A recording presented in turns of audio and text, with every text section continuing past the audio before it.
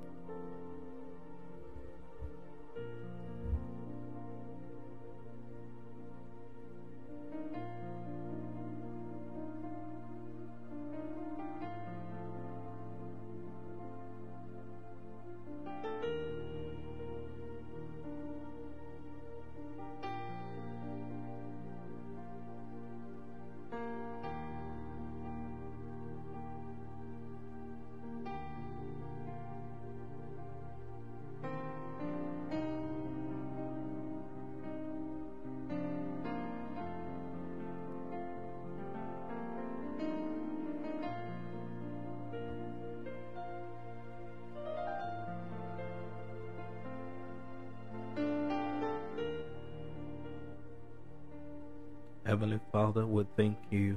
We give you all the praise and all the glory.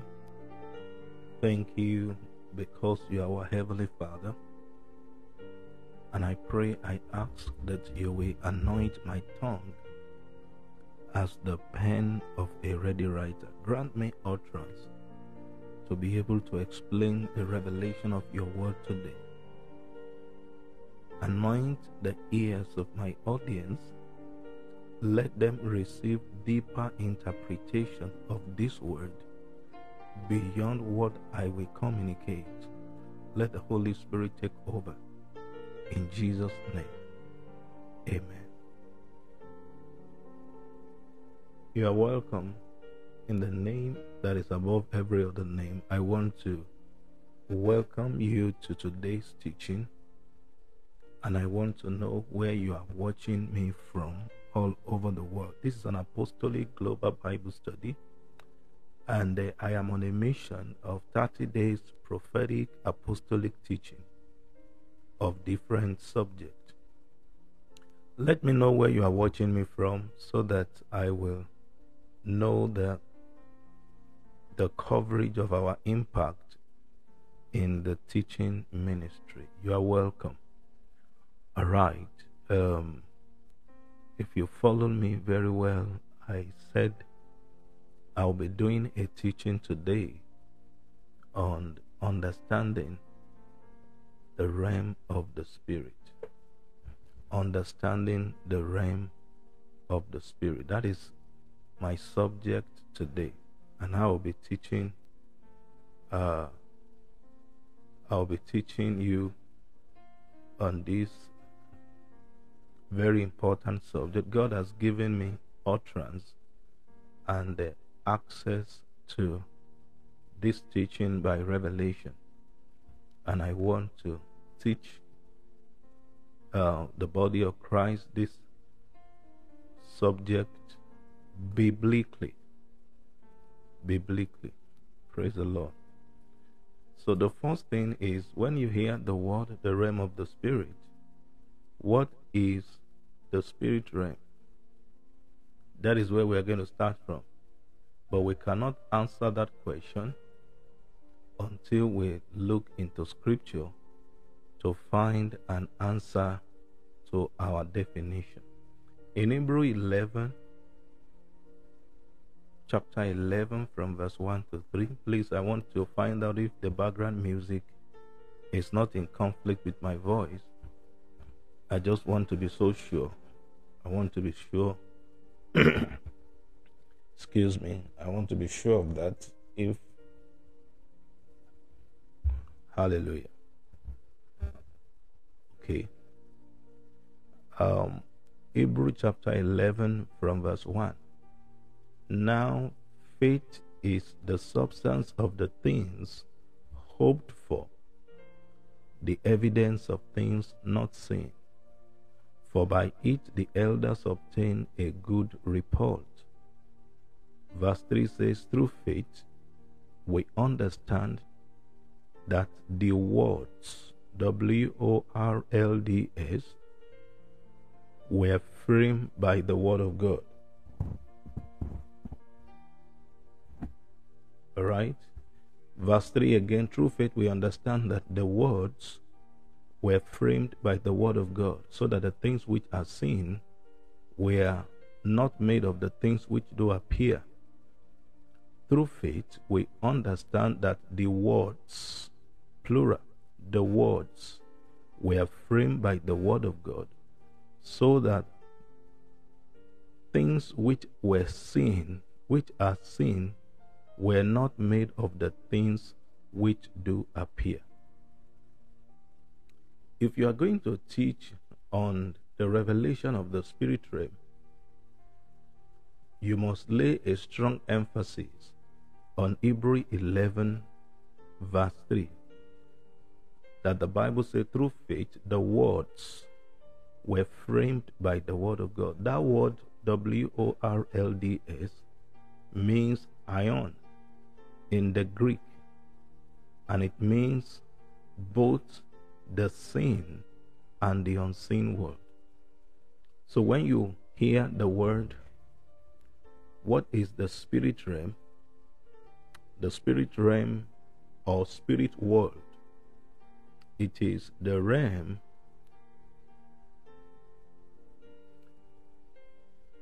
the spirit realm is a realm where spirit forces have their existence. The realm of the spirit is the inhabitant of spirit forces. That is their permanent habitation, even though they can exercise a great influence over the realm of time. But the realm of the spirit, it is the realm where spirit forces have their permanent existence. It is the realm where spirit forces have their permanent existence, either divine spirit or demonic spirit.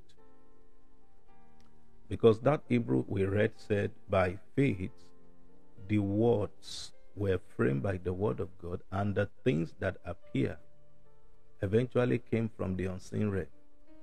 So when you are defining the realm of the spirit, it is the realm of spirit realities and their habitation.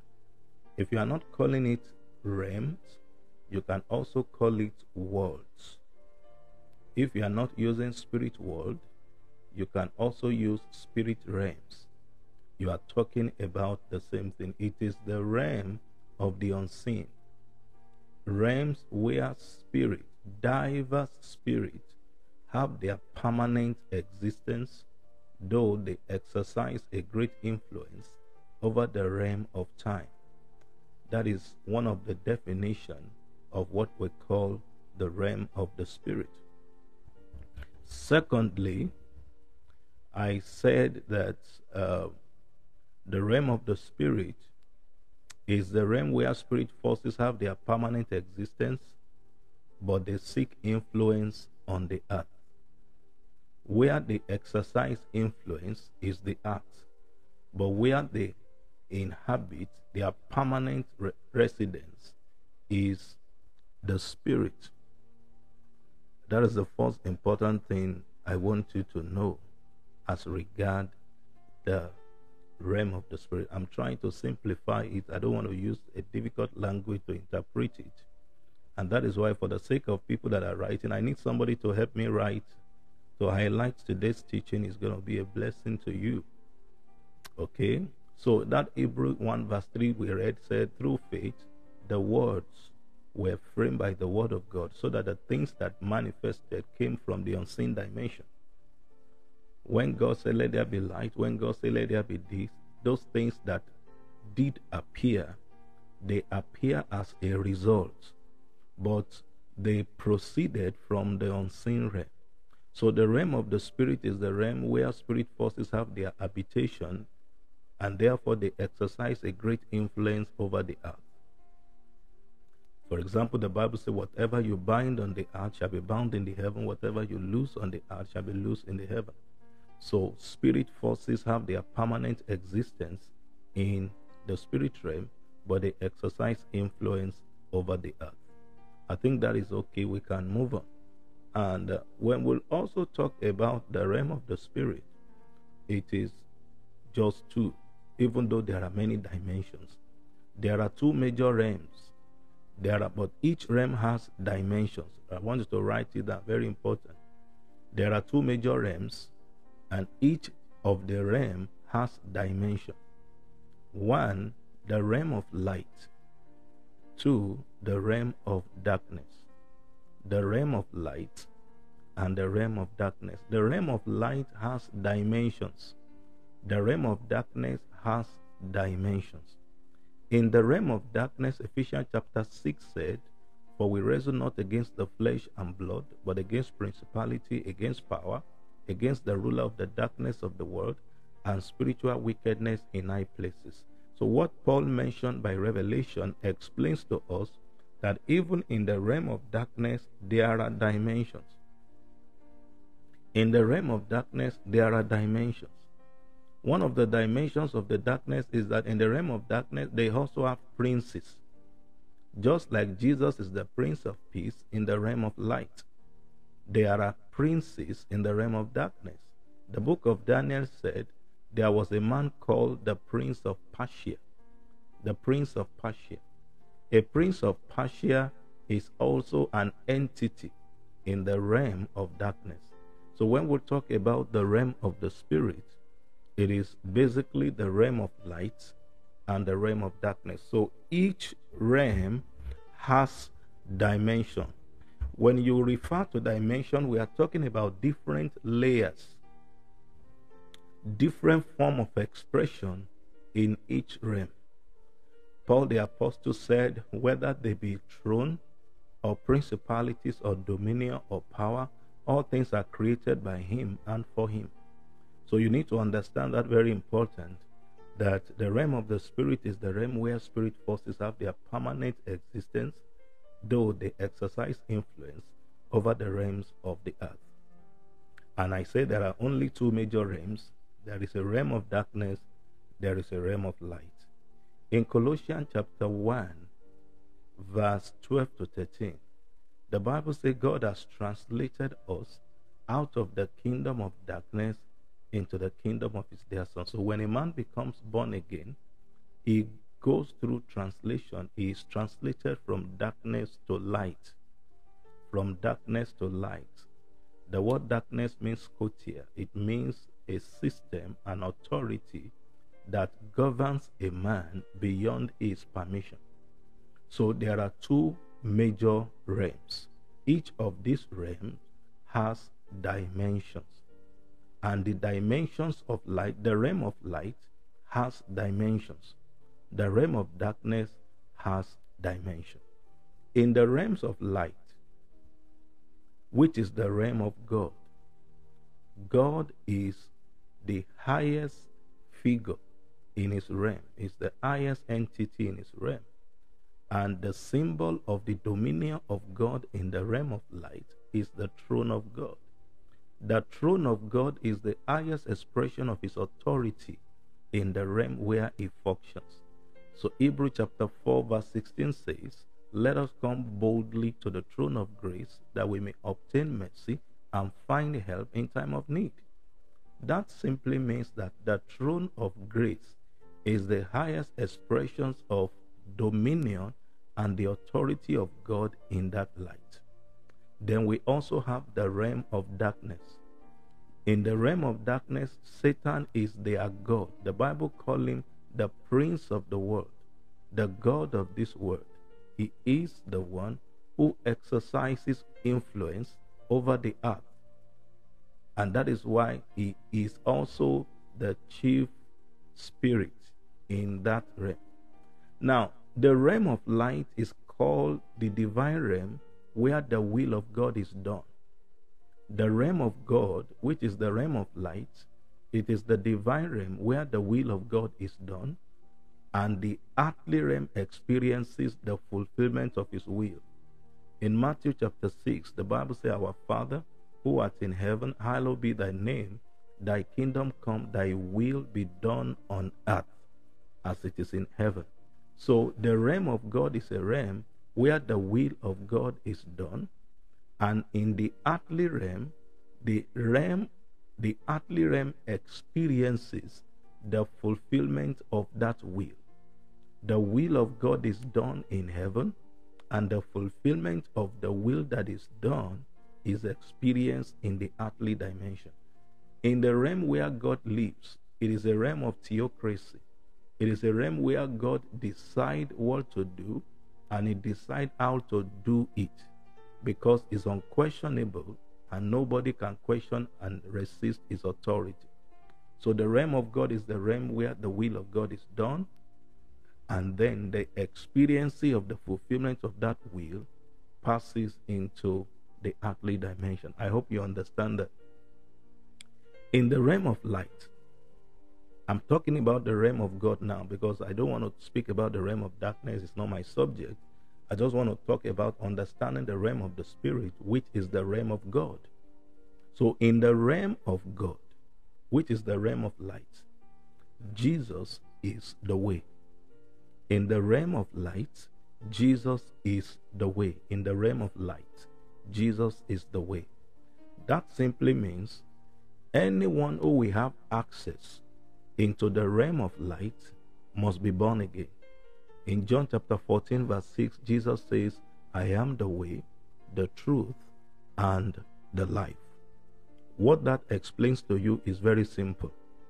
Since the realm of the spirit is the realm where spirit forces have their permanent existence, though they seek influence over the earth, and in that realm of light, I said there are many dimensions.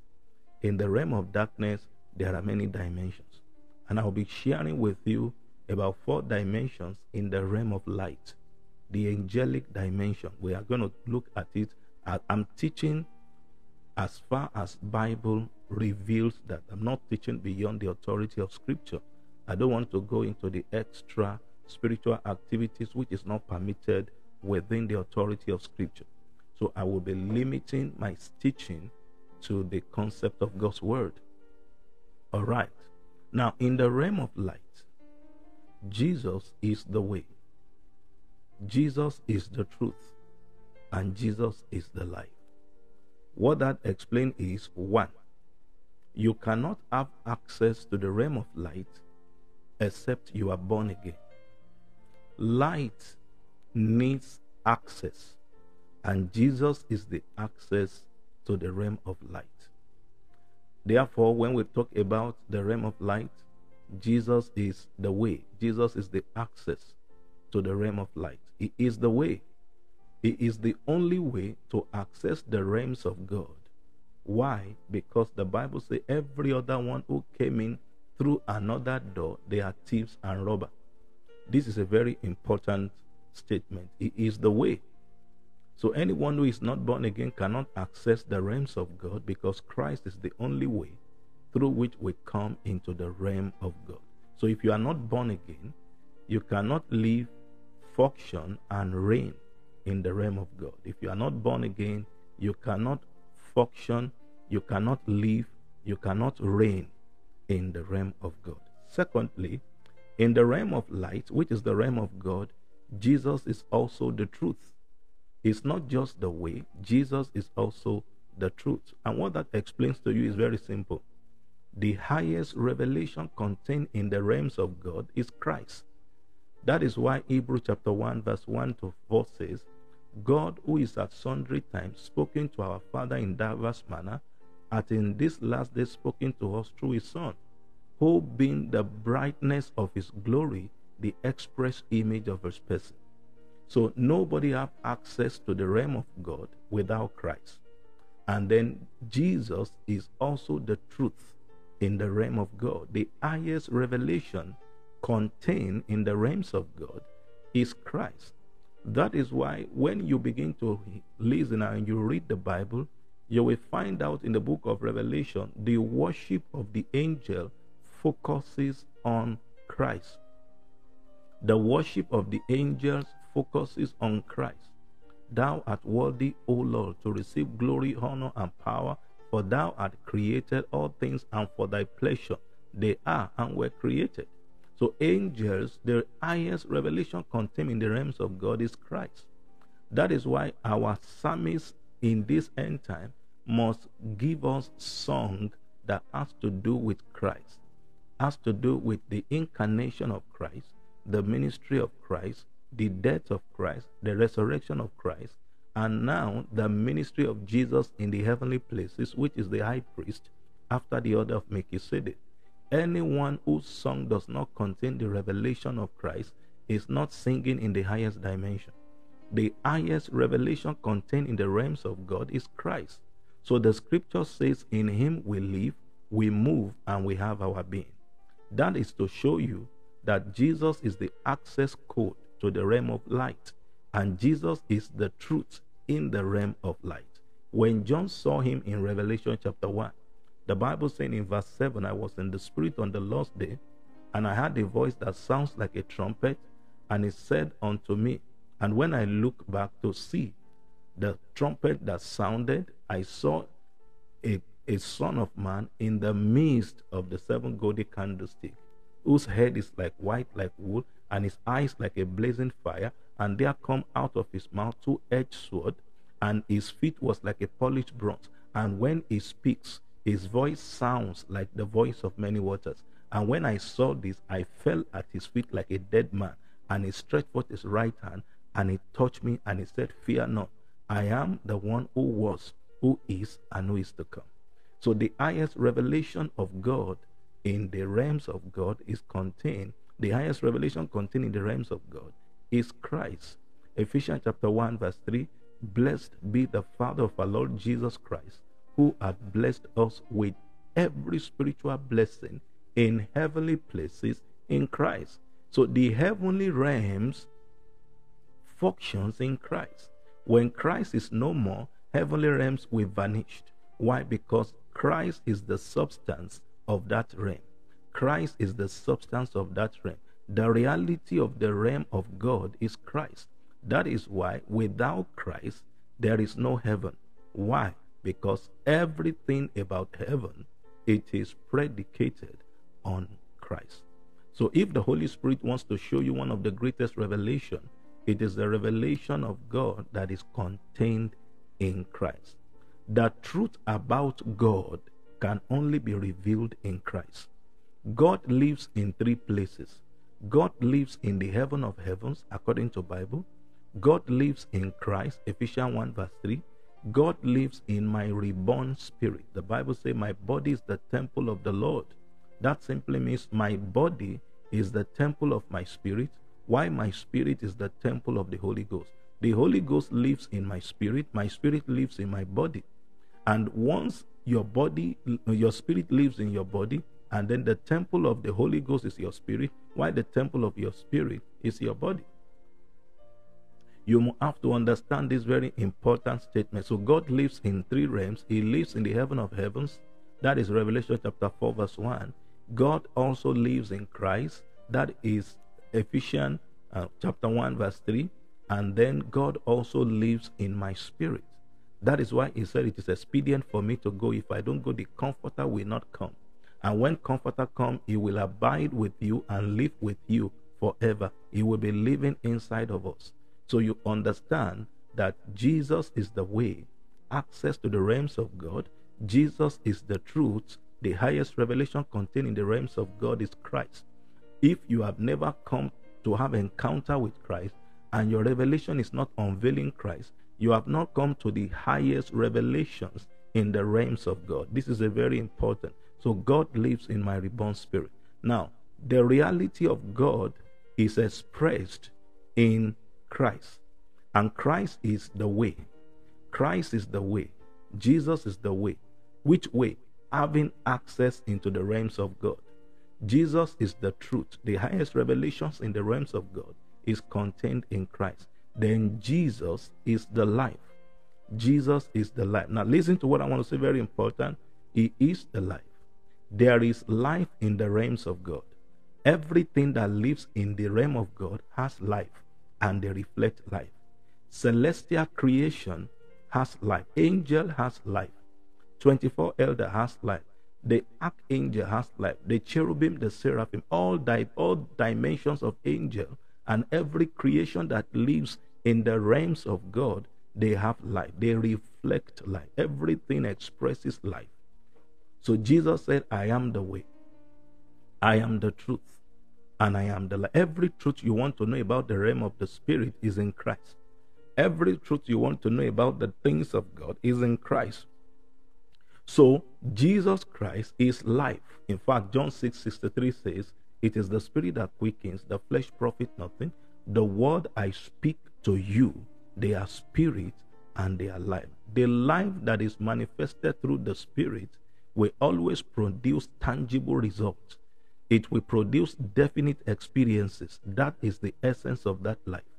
So through the life, they relate with God. Everything in heaven relates with God through the life. And everything in the realm of God understand the will of God through the life.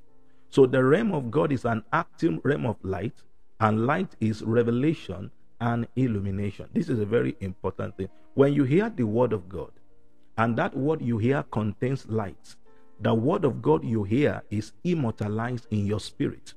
This is one of the reasons why we have conviction, persuasion, and change. You cannot change until the word of God that is preached contains light. When the word of God that is preached contains light, then the light is immortalized. Through the light of the word of God, the Holy Ghost immortalizes that truth in your spirit that causes a transformation. So therefore, the realm of the spirit is defined as the habitation of spirit forces. It is their habitation. It is their habitation. That is their permanent place of existence. Even though the spirit forces can travel out of the realm to exercise influence over human being and other creation. But the truth you must understand today is very, very basic. What is the truth? The truth simply means the realm of the spirit. It is the realm where spirit forces have their permanent existence. So I am not teaching today on the realm of darkness. That is not my subject. I want to focus on the realms of God. This is very important. I want to show you second scripture. I've read the first scripture. The second scripture I want to read is in Matthew chapter 17. It's going to help you because I'll begin to talk about the ascending and the descending realm of the spirit.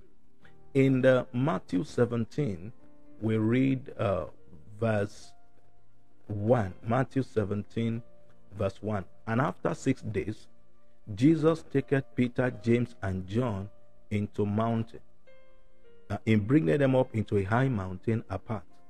And look at verse 2. And was transfigured before them. And his face did shine as the sun, and his raiment was white as the light. And behold, there appeared unto them Moses, Elias, talking with him. Then answered Peter and said unto him, Lord, it is good for us to be here. If thou wilt, let us make 3 tabernacles, one for thee, one for Moses, and one for Elias. While he yet spake, behold, a bright cloud overshadowed them, And behold, a voice out of the cloud which said, This is my beloved Son, in whom I am well pleased. Hear ye him. And when the disciples heard it, they fell on their face and were afraid. And Jesus came and touched them and said, Arise and be not afraid. You must understand the difference between transformation and transfiguration. A transformation, it is a change in your mindset, but a transfiguration is a change of form or appearance. So what happened here was not transformation, it was transfiguration. Jesus had to change his appearance. This is explaining to us that the realm of God has both an ascending realm and a descending realm. In this case, it was a descending realm. The realm of God invaded the mountain. And then the realm of God revealed Elijah. The realm of God revealed Moses. The realm of God revealed glorified Jesus, even though he has not died there. And everybody was on the mountain, and the mountain becomes the realms of God. When that takes place, it is called invasion. That is, the realm of God came down to invade the earth. But if you check Revelation chapter 4, verse 1, and I heard a voice that sounded like a trumpet, which said unto me, Come up hither, and I will show you things that must be hereafter. That is, the realms of God is an ascending realm. That simply means you ascend to meet God, or God descend to meet you. In the time of Adam, God came down. Now, the time of John, John went up. Paul the apostle said in the book of Galatians, I went up by revelation. So when Jacob saw the ladder, and he saw heaven open, and he saw angels ascending and descending in the ladder, the Bible says when he wake up, he says, so God is here, but I never knew.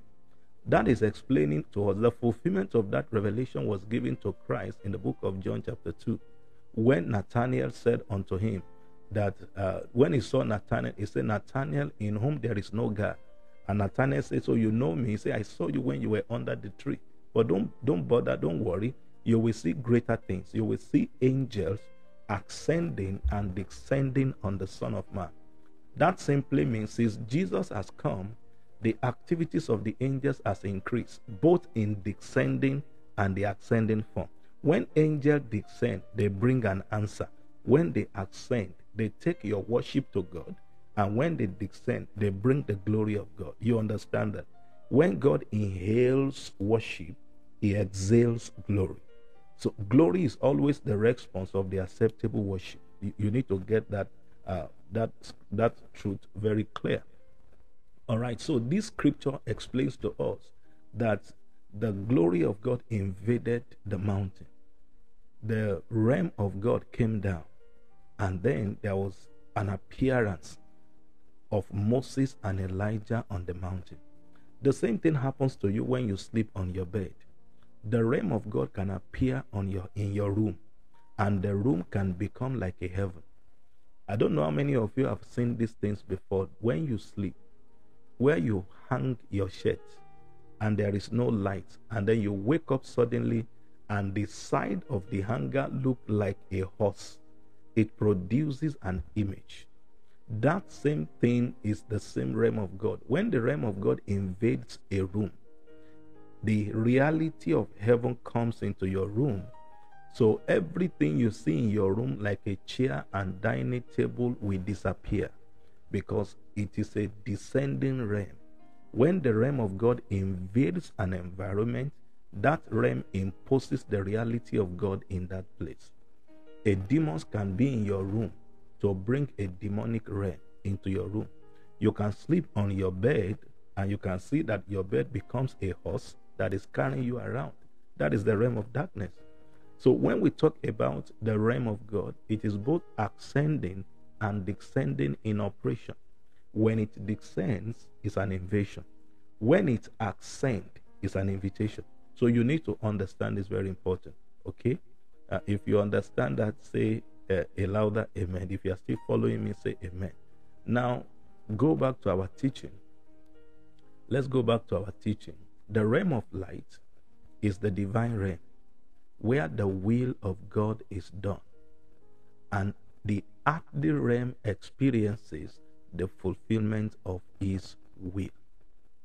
It's very, very, very, very important. Okay, let's go ahead again, and then I think it is gonna really help. The reason why your spirit, there is a reason why your spirit relates with the spirit realm. Why? Because your spirit man relates with the spirit realm. That is the way God made your spirit. God created your spirit to relate with the spirit realm. Why must it relate with the spirit realm? When your spirit relates with the spirit realm, that is the process through which you can download the reality of God. So I wrote something here. This is the reason your spirit relates with the spirit realm, because the habitation of your spirit man is also the spirit realm. Even though you are a spirit, the habitation of your spirit is in the spirit realm. Your spirit man has his environment in the spirit realm. So every time you do spiritual things, you relate with the realm of the spirit, where God is, where God functions, where God is. So your spirit man relates with the spirit realm. The light of God always helps your spirit to function in the spirit realm without complication. People don't understand that without the Holy Ghost, our spirit will get lost in the realm of the spirit. It is the Holy Ghost that helps our spirit to navigate the realm of the spirit, because the realm of the spirit is very complex. It's a complex realm.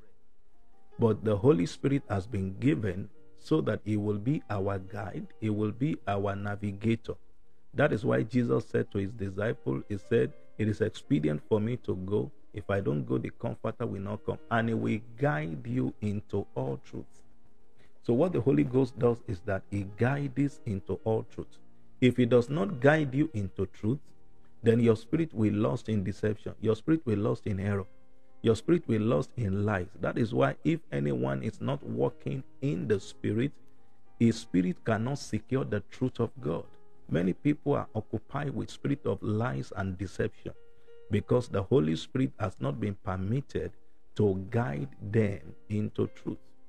So the reason why your spirit does not suffer setback and that will not have spiritual complication is because the Holy Ghost will always teach your spirit to go in the right way. Now, the second important aspect of this teaching is very important. The second thing, I've defined the realm of the spirit and all what it entails. The second thing I want to explain is this: what brings you into contact with the spirit realm? What brings believers? What brings you into contact with the spirit realm? As real as the realm of the spirit is, there are certain things that bring you into contact with the spirit realm. If you have a pen, I want you to take your biro and write at this moment. Very important. Now, because it is impossible to come into contact with the spirit realm except there are certain factors that can bring you into contact with the realm of the spirit. I will give you an example. Elisha was in his house, and the army of Syria has surrounded his house. And then the servant of Elisha woke up early in the morning and he saw the army of Syria has surrounded the house. So he ran back to his master and said, "Alas, master, we perish."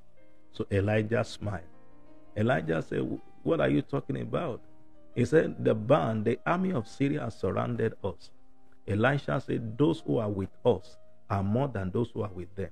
But Elisha asked to pray to bring that man into the contact, into the realm of the spirit, so that he can see the truth about what Elisha said. Elisha now said, "Oh Lord God, open his eyes that he may see." So God honored the prayer of Elisha and brought Gehazi into contact with the spirit realm.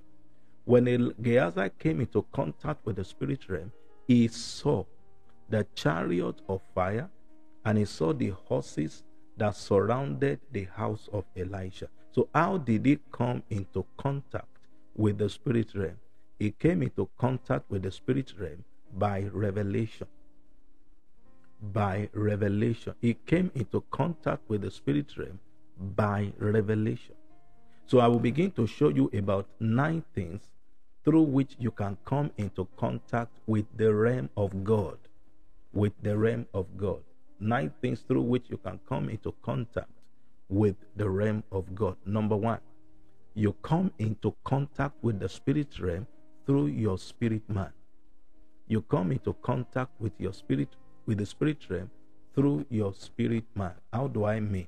The Bible says the spirit of a man is the candle of the Lord, searching all the inward parts. The spirit of a man is the candle of the Lord, searching all the inward parts. So what is the position of your spirit? The position of your spirit in the realm of the spirit is like a candle through which God searches the inward belly. So in the absence of a spirit man, a man has no contact with the realm of the spirit. 1 Corinthians chapter 2 says, a natural man cannot understand the things of the spirit, neither can he receive them, because they must be spiritually designed. So if you are a natural man, you cannot access, because a natural man has a dead spirit. A dead spirit is a spirit that has no consciousness, and it does not have the ability to respond to the demand of God. So therefore, the first thing through which you contact the realm of the spirit is what we call your spirit man. When God created Adam, he made him a spirit man, a soulish man, and then a body man. And then when the spirit man dies, what enters the soulish man was perversion. When a man dies spiritually, his soul is perverted and corrupted, and his body is subject to attack. So through your spirit man, you come into contact with the spirit realm. No wonder John the Baptist said, John the Beloved said, we have passed from death to life. When you are born again, we pass from death to life. Salvation gives us access to the life of God. The life of God is where the activities of God is established. So your spirit man is the first thing through which you come into contact with the spirit realm. All right. Spiritual death is living without the consciousness of God. And you need to understand this truth. Very important. The second thing, what is the second thing through which you come into contact with the spirit realm? Is what we call anointing. Anointing. Anointing brings you into contact with the spirit realm. Anointing gives you a role to play in the spirit realm. When a man of God is anointed, or any brother is anointed, anointing will always give you an assignment in the realm of the spirit. So if a man is not anointed, he does not have a major role to play in the spirit. For example, if you are sleeping and then Satan wants to kill a brother, and the Lord wakes you up and he says, begin to pray for Philip that he must not die. And you wake up. As you begin to pray in the spirit, the anointing through which you are praying for Philip will begin to give you an active role in the realm of the spirit, through which the life of Philip will be preserved. That is why some man of God sleeps, and then their member said, I saw daddy in the dream that daddy is fighting a dog. The dog wanted to bite me, and the daddy just hold the mouth of the dog, twisted the mouth of the dog, and the dog died. The reality is that the daddy that is talking about, as at that time, the daddy is fast asleep. But because daddy is an anointed man, God is using the anointing upon that man to play an important role in the realm of the spirit to preserve the person. So when Elisha said unto Gehazi, Lord, open his eyes that he may see, there is an anointing upon Elisha through which he played a major role of influence in the life of Gehazi. This is very key, and it's a very strong revelation. So anointing will always give you an important role to play. Anointing will give you an important role to play.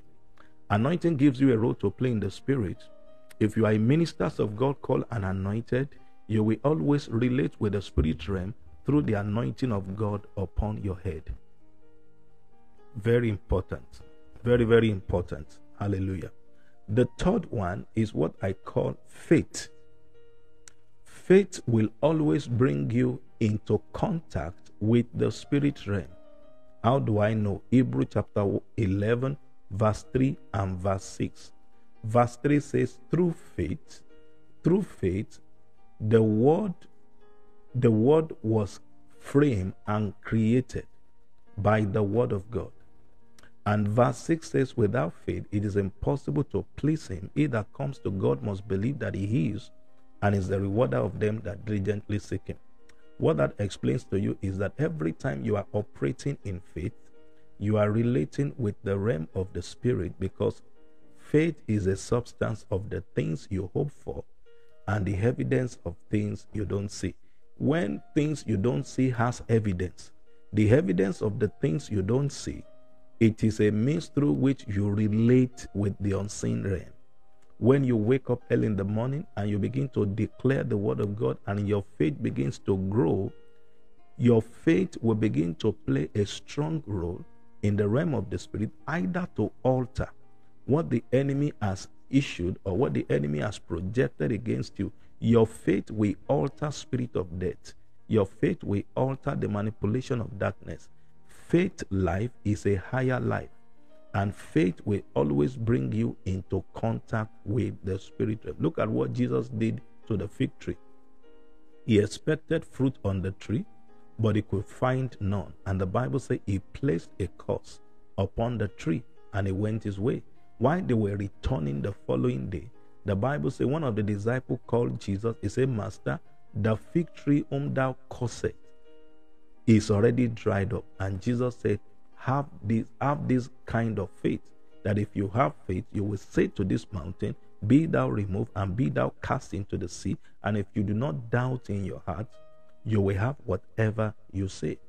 So what that explains to you is that every time we operate Bible faith, we come into contact with the spirit realm, either to alter what the enemy is doing or to process that which God has already released. This is a very important statement. So number 4, revelation will bring you into contact with the spirit realm.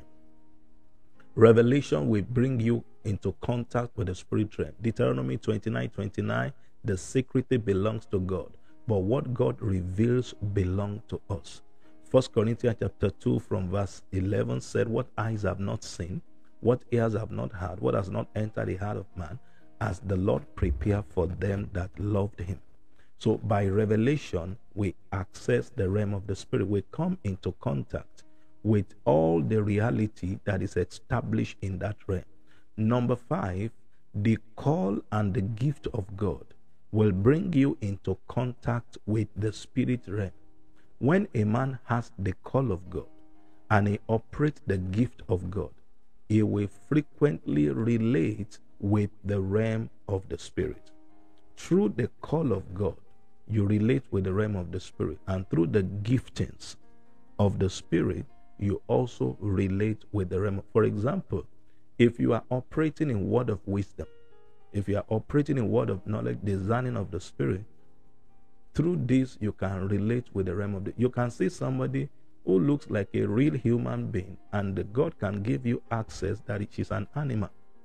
There are people, when I was in campus several years ago, I used to sit down at the back and I would see some fine girls that they are walking into the lecture room with their head down and their leg up.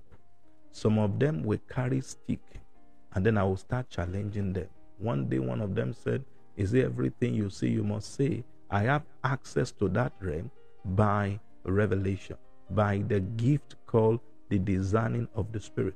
So every gift of the spirit helps you to relate with the realm of the spirit. The reason why God gives us the Holy Ghost and the gift of the spirit is that through the effectual using of this gift, we can relate with the realm of the spirit. So anyone who has the call of God and anyone who has the gift of God, we always come into contact with the spirit realm. Number 6 is laying of hands. laying of hands. The Bible says, stir up the gift that is in you, which was given to you through the laying of hands of the presbytery. Laying of hands. When a hand is laid upon you, it is a transference of reality from one spirit to another. When 70 elders appear before Moses, God took from the spirit of Moses and he put it on the elders. So laying of hand has a serious implication and it has a serious consequences. In fact, the Bible said, lay hands on no man so that you don't partake of their sin. Because what laying of hands does is to transfer the streams of life of a man into another one. So laying of hands, transference of the spirit, will always bring you into contact with the spirit realm. We could see that different examples in the Bible. The Bible said, and Jesus gave them authority to cast out power of darkness, and the 70 returned in joy. He shared his spirit with them. And because he shared his spirit with them, they did exactly what Jesus did. So laying of hands will always bring you into contact with the spirit realm. The most unfortunate thing is that if a wrong hand is laid upon you, wrong experiences will come into your life. Laying of hands, it's a biblical legal means that opens the spirit of a man for transference experience. The seventh one is what we call meditation. Meditation and prayer. Meditation, prayer, and fasting can bring you into contact with the spirit realm. Meditation, prayer, and fasting can bring you into contact with the spirit realm. Every time you are meditating, meditation will always give you access to possess the thought of God and to possess the mind of God. Prayer will bring you into contact with the realm of the spirit. The Bible says, he that prayeth in an unknown tongue speaketh mystery that requires interpretation. So when you are praying in an unknown tongue, you are speaking mystery. Mystery does not live in the realms of human logical mind. Mystery functions in the realms of God. Mysteries are the truth that exist before God but has not been accessed by man. So by the time you begin to pray in the spirit, you begin to pray in the spirit, and the privilege of accessing the mysteries of God and then receiving the divine things is there. Meditation, prayer, and fasting will bring you into contact with the spirit realm. Very important. Number 8, covenant. Covenant. Covenant brings you into contact with the realm of the spirit. If it is a divine covenant, it will bring you to the realm of God. If it is demonic covenant, it will bring you to the realm of Satan. Covenant is so powerful that it will always bring you into contact with the realm of the spirit. Covenant is powerful. That is why the Bible says, have respect unto the covenant, for the habitation of the word is full of cruelty. Number 9 is what I call the invasion of the glory realms. That is exactly what happens to Peter, James, and John at the mountain of transfiguration. I need to explain in details what we call the glory realm. There is a realm which the Bible refers to as glory realm. That glory realm was the realm that invaded the mountain of transfiguration, where Peter, John, and James were with Jesus Christ. And the Bible says in that realm, Jesus transfigured. Jesus transfigured. And there his face did shine. His hair was as white as wool. And then there appeared unto him Elijah and Moses. You see, in the realm, in the glory realm, there are appearances, there are radiance. The radiance of God is there. The appearance of God becomes definite. It becomes tangible. In the theology, we call it theophany. That is, God's visible expression will eventually invade an environment and superimpose its authority and nature in that place. The glory realm is a powerful realm, and it's a realm where the things of God dominate an environment. The things of God dominate an environment. The things of God dominate an environment. The things of God dominate an environment. And when the things of God dominate an environment, it conditions that environment to behave exactly like it has been programmed. So you need to understand this. These 9 things brings you into contact with the realm of the spirit. Number 1, what brings you to the realm of the spirit? What brings you contact? Your spirit man. If you are born of God, you will always come into contact with the realm of the spirit. Anointing will bring you into the contact with the realm of the spirit, because the highest expressions of God's power is the anointing. Anointing will give you a role to play in the realm of the spirit. If you are not anointed, you won't play a role in the life of people, and you will not play a major role in the realm of the spirit. Anointing gives you access to the spirit of a man to produce insight, minister to a person until the change comes into that person. I have also said, when you are teaching the word of God and your word contains light, the light of the word of God you preach, it will be immortalized into the spirit of your audience. That is when you can drive persuasion, conviction, and change. In the absence of the anointing, you cannot impose the word of God to create a change in the life of the people that had you. So, faith brings you into contact with the realm of God. Number 4 is revelation. We bring you contact into the realm of God. I told you the realm where God lives is a complex realm. Revelation simplifies the complexity of God. If without revelation, we can't understand God, because the way of God is not logical. The way of God is revelation. Number 5 is the call and the gift of God will bring you into contact with the realm of the spirit. Number 6 is laying of hands. Transference of spirit reality. Transference of spirit will bring you into contact with the realm of the spirit. Meditation, prayer, and fasting will bring you into contact with the realm of the spirit. Covenant brings you into contact with the realm of God. If it is an evil covenant, it will bring you into the realm of darkness. Until covenant is broken, some people cannot be free from the consequences that proceed from the realm of darkness. So the last one is what I now call the invasion of the glory realms. The realm where God lives is called glory realms. What is the glory realm? It is the realm where the complexity of God is displayed. Everything you see on the heart is the simplicity of God. When you come into the habitation of God in the spirit, you will know that there are complexity. There are angels that when you see them a week, you won't get yourself well.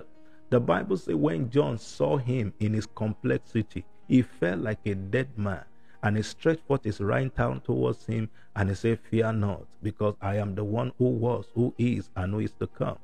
Even though John spent some years with him on the earth, he couldn't figure him out.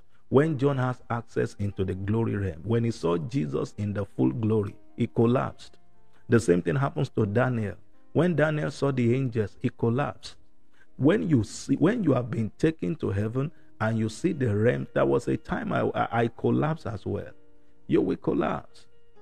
You will collapse because the glory realm is the realm of God's complexity. It is the realm of divine complexity. Things must be interpreted. Things must be explained to you, because that realm, there are angels who has eyes full within and without. Angels that have 6 wings, 2 to fly, 2 covers their face, and then 2 protect their feet. I'm talking about cherubim. Cherubim angels that protect the radiance of God in the throne. This is what the Bible says. The angels called cherub, they are one of the strongest beings in heaven. They surround the throne of God so that the radiance of the glory of God can be contained by them. The seraphim are the angels that they are angels of fire. They are the announcer of the glory of God. Before the glory of God manifests, they firstly announce it. It's in the book of Isaiah chapter 6. The seraph are the one that announce the glory, while the cherub are the one that protect the glory. One of the cherub angel is called the devil. The devil was an anointed cherub. It was a covering angel. What does that mean? They are angels who cover the throne of God. They preserve and protect the holiness of the Father. So you must understand that when that glory realm comes, when there is an invasion of that realm on the earth, there are divers of miracles, there are healings, there are in fact, the Bible says in the time of Solomon, for the priest could not minister, for the glory of God has come. One of the things that happen when the glory of God invade a place is that you don't need anybody to conduct spirituality. Spirituality will conduct itself. A preacher is not needed when there is an invasion of glory. From the preacher to the pulpit, from the pulpit to the pew, from the least to the great, they will all know God. There is something the glory of God does. It is called kabod. It's called doxa. That simply means it is the weight of God. What is the glory of God? The substance of God's reality. What is the glory of God? God's glory is His essence. What is the meaning of essence? It is the notable quality of a being. And one of the notable quality of God as a being is the glory. The glory describes Him. It is the splendor of God. It is the majesty of God. It is the radiance of God, the brightness of God. That is what the glory is. It is the weight of His presence, the riches of His goodness. That is the glory. And that glory commands two manifestations. Under the glory of God, we can be still or we can be stirred. When we are still, it's like we are freezed in the presence of God. When we are still, there are manifestations. The Bible says, be still and know that I'm God. So the glory of God produces stillness and it causes stirring. Stirring simply means everything within you begin to bubble and reflect to the demand of that glory. So the invasion of the glory realms will bring you into contact with the realm of the Spirit. When you stay with God enough, you will put on the radiance of God. As we behold Him with an unveiled face, we are transformed into the same image from glory to glory, even by the Spirit of God. I'm praying for someone here today that the glory of God will invade your life. The glory of God is the display of the holiness of God. I have defined worship as our response to the revelation of God's holiness. Every time we respond to the holiness of God, then that is worship. Worship is so powerful that when you break into the realm of the holiness of God, your tongue will change. There are so many songs we are singing here that they are radical songs. They are rascal. They don't meet up to the standard of God's holiness. But when you have an access into the realm of God, just like Isaiah did in the year King Uzziah died, Isaiah saw the Lord. When Isaiah saw the Lord, his message changed.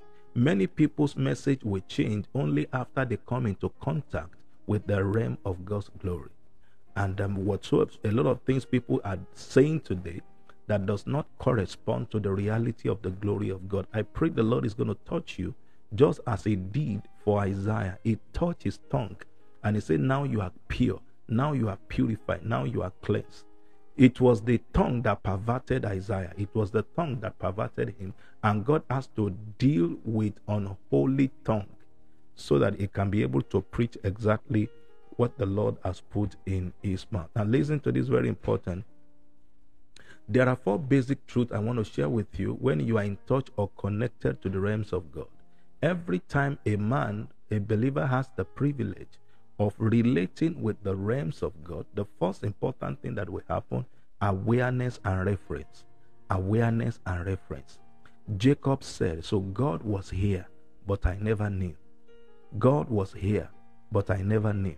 So awareness and reference is the first response of people that come into contact with the realms of God. Anointed, awareness and reference. I've come into contact with angelic realms so many times. When I was at the age 6 years old, the angels carried me every night for 10 years. From the age of 6 till the age of 16, every night the angels would come to my house and carried me. When I became born again, I stopped seeing the angels. And I asked the Lord, I said, why didn't I see the angels again? He said, that angel you saw for 10 years, it is the angels of my mercy. I sent the angel to preserve you until grace find you. That day I understand the difference between mercy and grace. Then God told me, He said, by mercy I come to your level. By grace you come to my level. So by grace we come to the level of Christ. By mercy God comes to our level. God comes to the level of humanity by mercy. We ascend to the realms of God by grace. That is why you must understand the Bible says, Hebrews chapter 4 verse 16, let us come boldly unto the throne of grace that we may obtain mercy and find help in time of need. I'm teaching scriptures as regard this subject. So when you come into contact with the realm of God, the first thing that happens is awareness and reference. So God was here, but I never knew. God was here, but I never knew. The second thing that you will do is that when your spirit comes into contact with the realms of God, you will be open to instructions, interpretations, and direction. In 1997, when God put a mantle of writing upon me, He put a mantle of writing upon me. I was in my room in school, and all of a sudden I had a revelation of an old man that his hair was as white as cloud. He came in, and then he sat down, and then he was writing something on the board. And I saw myself, I was copying what he was writing. And he told me in 97, he said, this is your mantle. Every time you write, I will be committed to your writing and bring you revelation. So what that happens, so he said, as you are writing it in the tablet of your spirit, you will never forget it. And up till today, the writing is that I have board in where I stand now. I have two board here. Every time the angels keep writing for me, some of the time I will sleep and they will write on the walls. They will write teachings on the wall. They will write it on the ceiling. They will write it in front of me. I will read. And when I wake up, I will not forget. That experience has been with me from 1997 till date. There was a time we were in the school that we were doing an exam. An angel began to write on the board answers for me. And that is the mantle. That day I understand that mantle is not just the agbada people wear. He said, this is the instrument of your revelation. A mantle is the instrument of your revelation. Write it down. A mantle is the instrument of your revelation. And that is why it is not good to copy people. You must find your expression in God. So when you come into contact with the realms of God, awareness and reference, instructions, interpretation, and direction is the second thing. Then number 3, God's prophetic agenda is unveiled. The prophetic agenda of God is unveiled. When a man comes into contact into God's realm, the agenda of God opens up for him. He is no more ignorant of the reality. Why? Because the voice of God is majestic. The voice of God breaks the cedar. The voice of God divides the flames of fire. The voice of God breaks the cedar of Lebanon. When you come into the realms of God, the voice of God becomes distinct and clear. You are no longer under the spirit of presumption. You are attentive to accuracy. That is the importance of the prophet, the importance of coming into contact with God. I'm praying for you today. You will come into contact with the realm of God. Number 4, you are equipped with the energy of God. Anyone that comes into the realms of God will contact the energy of God. The word energy of God means energia. Energia. When you come into contact with the realm of God, you will possess the energy of God. The energy of God is called the spirit of might. That is why Isaiah chapter 40 says, as thou not know, as thou not heard, the everlasting Lord, the God, the creators of the heavens and the earth, neither faint nor weary, there is no searching of his understanding. He gives power to the weak. To those who have no might, he increases strength. Even the youth shall faint, and the young man shall be utterly weary. But they that wait upon the Lord shall renew their strength. They shall mount up with wings as eagle. They shall run and not be weary. They shall walk and not faint. There is a dimension of energy that God infuses into your spirit when you come into encounter with him. The Bible says he will do exceedingly abundantly above what you ever ask or think, according to the power that work in you. I can do all things through Christ that strengthens me. So when the Spirit of God infuses strength on you, you come up with the energy of God. Jesus fasted for 40 days and 40 nights. He didn't die. Somebody has not fasted for half a day. He almost collapsed. You need the energy of God. But the only way through the energy of God can be infused into you is that your spirit must come up into the realms of God. Number 4 is what we call encounter. Encounter. And then you begin to grow in the wisdom of God when you come into the realms of God. When the Bible says you become a man of stature, what is a stature in the Bible? Stature is the growth you attain by revelation, obedience, and faith. Stature is the growth you attain in the realm of God by revelation, obedience, and faith. So the realm of God is a vertical realm. It's an ascending and descending realm. I've explained that when Joseph had a dream and he saw a ladder and he saw angel ascending, descending, angel ascending, descending, he woke up. He said, so God was here, but I never knew. Jesus repeated the same thing, the full version of that dream. He said unto Nathanael, you have not seen anything. You will see angel ascending and descending on the Son of Man. What does that mean? It simply means that the ministering of angels, when they ascend, they take our worship to God. When they descend, they bring the glory of God.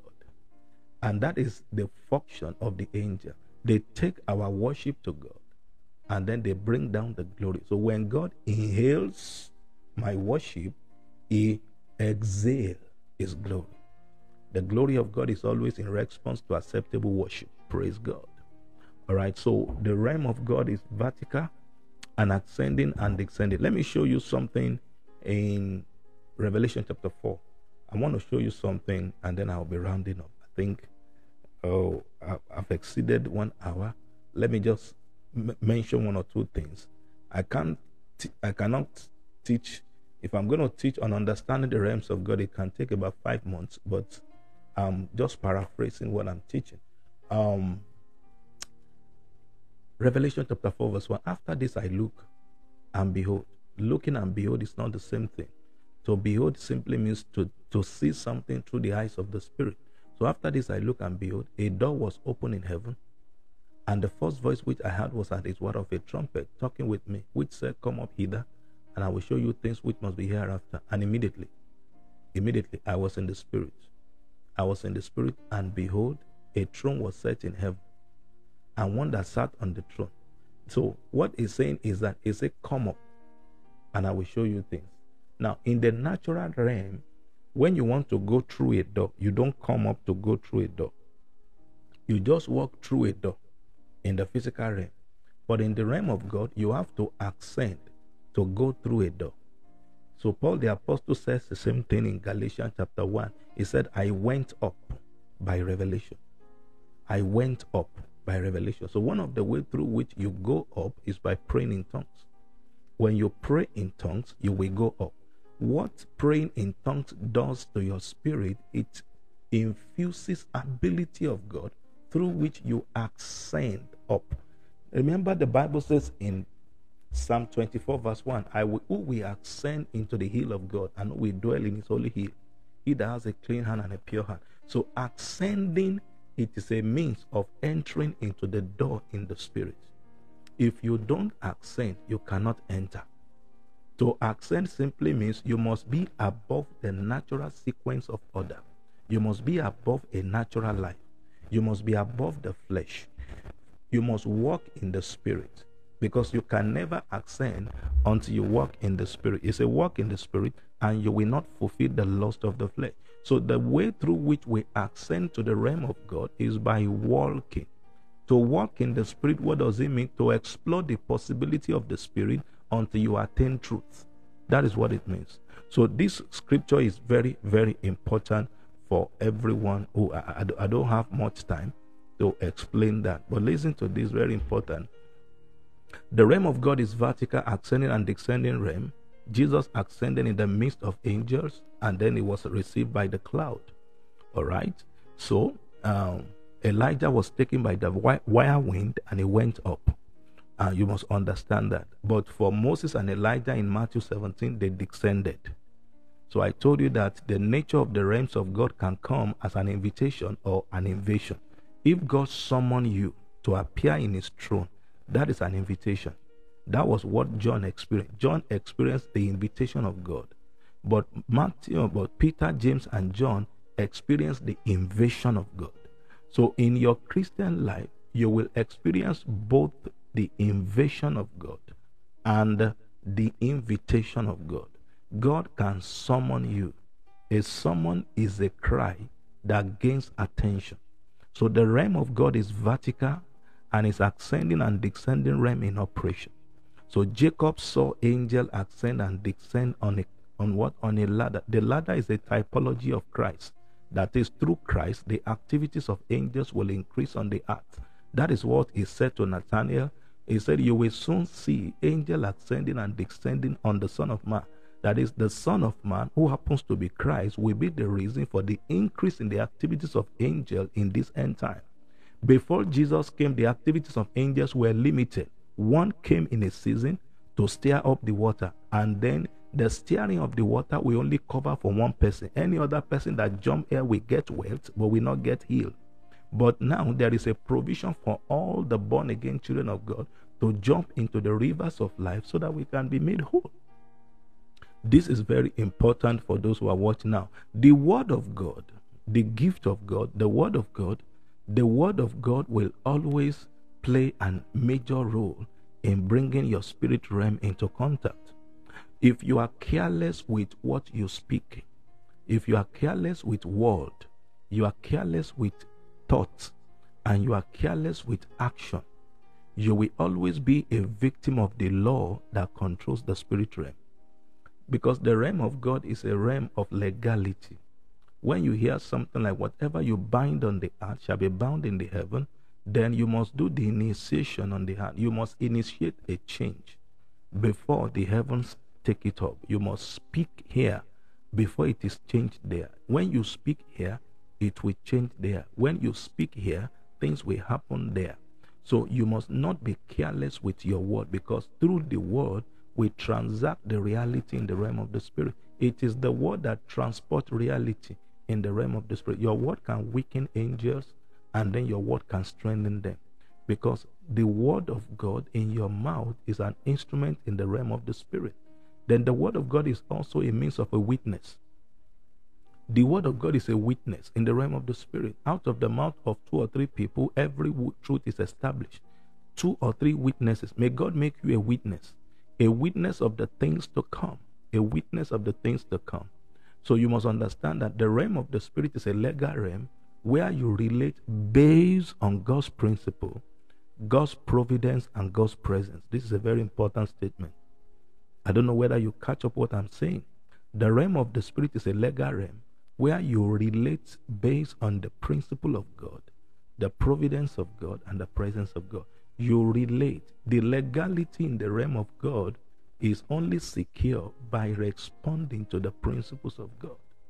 When the Bible says, give, it shall be given, pressed down, shaken together, and running over, shall men give. Some people are fighting giving.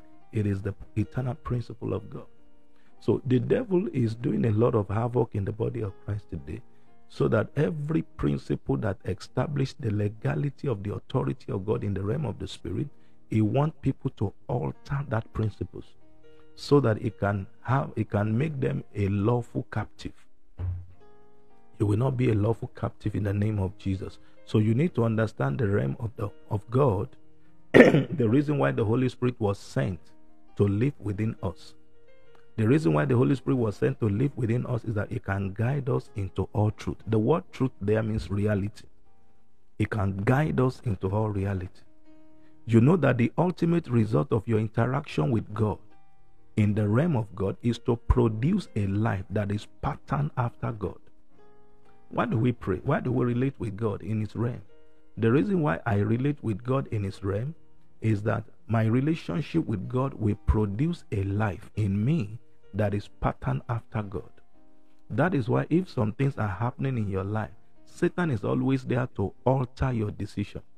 Every time you are thinking, you are relating with spirit entity. It is very important. So the realm of God is a realm of angel and immortal being. And I'm not teaching today. Let me stop this teaching. I hope somebody is blessed. Next time, I'm still going in 30 days teaching. I will begin to unfold the revelation of the angels within the Bible. Meanwhile, take note, everything I'm teaching is Bible proof and Bible faith. I'm not teaching extra biblical activities. I'm not teaching extracurricular activities. I don't believe in that. I base my teaching on the scripture, and then I find my interpretation from the word of God. The Bible says that let everyone that speaks as the oracles of God. It says that no prophecy of the scripture is of any private interpretation, but holy men of God were moved. Holy men of God spake as they were moved by the Holy Spirit. And I pray if you are blessed, say amen. Somebody say amen. All right. If you have been blessed today, just say, Reverend, honestly, you have blessed me. You've blessed me. Hallelujah. If you have been blessed, let me know. And then if you have a question, you can also let me know. Tomorrow I'm going to come your way. Again, God gave me a mandate, 30 days non-stop teaching. And tomorrow I'm going to do the part 2 of what we call understanding the call of God. Understanding the call of God, part 2. I did part 1 last week. You can check the Facebook and then you listen to it again to refresh yourself. Tomorrow I'll be coming with the part 2, and my teaching for every Tuesday is 2 hours teaching. It's 2 hours teaching. My teaching every Tuesday is an apostolic global Bible study. That's what I do. And so I will be teaching on understanding the call of God, part 2. All right. So let's do this together within 30 days. And if you pay attention to different subjects I'll be bringing, I am telling you, it will drive the reality of God into your consciousness, and it will change some things in your life. Glory be to God. Are you led to sow a seed? Do you want to partner with Reverend Paul? God is calling me to nation this year. He's calling me to UK, to South Africa, to Mexico, and America. I'm trusting God for support, financial support, so that we can put things together. And I'm also trusting God for those who can help me transcribe my teaching into books so that I can have ebooks on Amazon.